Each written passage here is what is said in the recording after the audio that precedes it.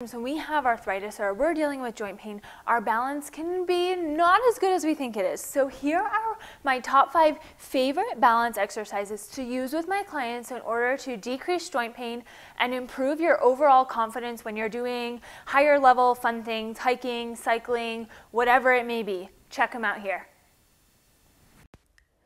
Here you want to place one foot in front of the other and then pass a dumbbell back and forth. The heavier the dumbbell, the harder it will be.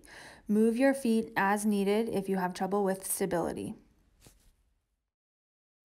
This is the next progression, standing on one leg instead of one foot in front of the other, passing the weight back and forth.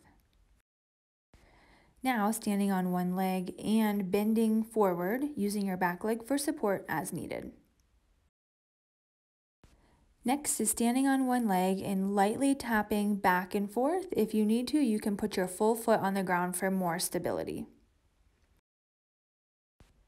The last one is reaching back with your foot and then reaching up to a higher surface, spending more time on one leg. Okay, so the number one reason we want to improve our balance is when we are trying to balance, all of our muscles are working together at once to keep us stable. Now, sometimes when our balance is a little bit off, or if you're having trouble with some of these stances, then your muscles are a little bit delayed in working together. And so this working on your balance will improve your ability, your muscles' ability to work together, and that's going to help decrease your joint pain. But we have to be consistent. So starting for about 5 to 10 minutes every morning or every evening and working at least 5 days a week is going to be consistent enough to start seeing some results, but we have to stick with it.